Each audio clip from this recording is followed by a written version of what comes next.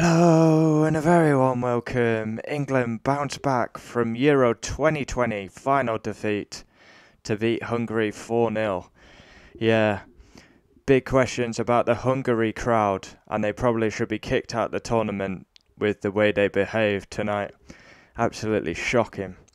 Yeah, this is kind of a pointless game because England are going to win every single game, and then we get to the tournament. So these qualifiers are quite pointless. First game since we lost the final and we won 4-0.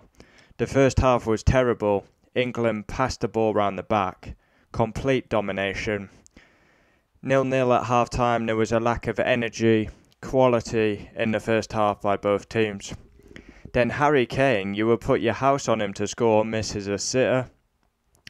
Then 1-0 Raheem Sterling.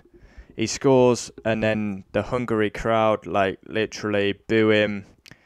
Reports from Gabriel Clark that there was monkey chants as well, so all round disgraceful. But Sterling made it 1-0 and then got pelted by cups. 2-0 Harry Kane, 3-0 Harry Maguire. Hungary fans, they were throwing missiles, flares, cups, booing Raheem Sterling. We all know what that's about. Monkey chants. I mean, this is meant to be a professional outfit. For me, I'd go far to say they should be kicked out of the tournament.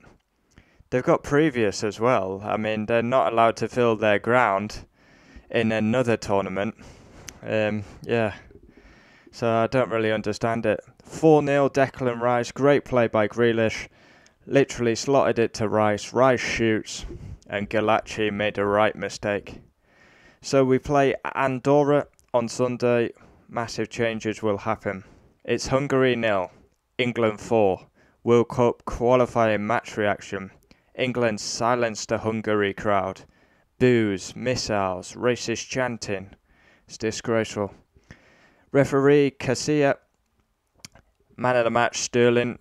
I mean, he was getting abuse all game, cups thrown at him, boos every time he touched the ball, racist chants.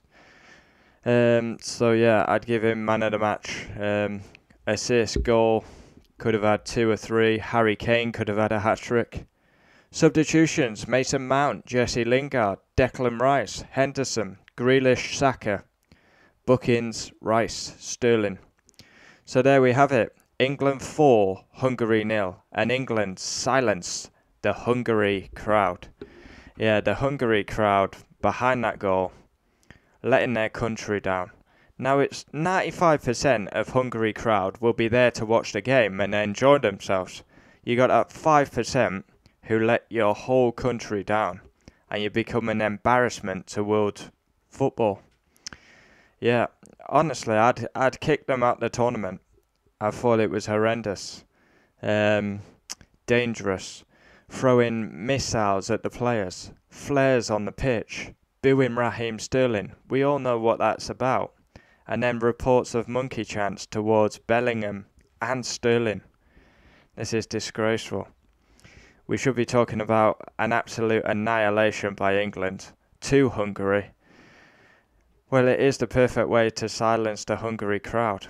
I've got nothing against Hungary as a nation, but you've got that 5% behind the goal that idiots. They don't go to football matches to support the team. They go to cause trouble.